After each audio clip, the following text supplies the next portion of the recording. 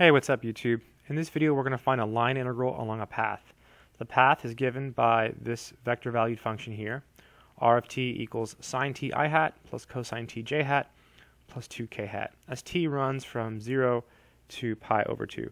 So first recall the definition. So if you have the integral over c of f of x, y, z ds, this is equal to the definite integral from a to b of f of x of t, y of t, z of t.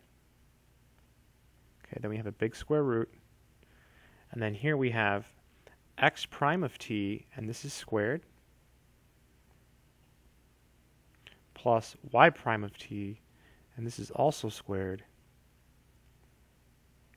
plus z prime of t, and this is also squared, dt. And so what is this x, y, and z? Well, here c is the path, and it's given by r of t equals x of t I hat plus y of t j hat plus z of t k hat. So in this problem here, it's very, very similar to the formula. So we already have x of t. So x of t is sine t. Y of t is going to be our cosine t. And then looks like z of t is going to be 2. Okay. So let's go ahead and work this out. So solution. So we have our line integral over c of x squared plus y squared plus z squared ds, okay, and this is equal to the definite integral from 0 to pi over 2, right? Our a is 0 and our b is pi over 2. Now this here, this is f of x, y, z. So we're going to plug in x of t, y of t, and z of t into the x, y, and z here, right? That's what goes here. So x of t is sine of t, so it'll be sine squared of t, okay? And then y of t is cosine t, so it'll be cosine squared of t. And then z of t is 2, so it'll be 2 squared, so plus 4. Okay, this is in parentheses. It's 3 terms, so I'll put it in parentheses. We have a big square root. So what's x prime? So let's think about that. So if x of t is sine t, x prime of t is cosine t. Oh, it's so small, sorry.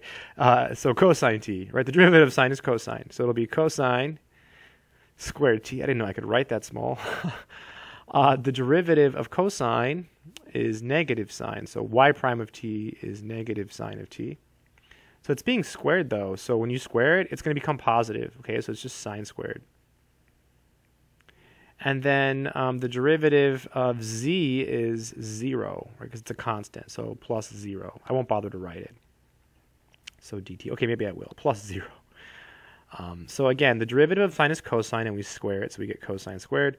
The derivative of cosine is negative sine. We square it, so the negative goes away. And then the derivative of 2 is 0, so we square it, we still get 0. Cosine squared plus sine squared, that's a fantastic derivative, fantastic identity. That's equal to 1, right? And then, oh, look at this, it happens here again. So this is equal to the definite integral from 0 to pi over 2. How nice. This is going to be parentheses 1 plus 4.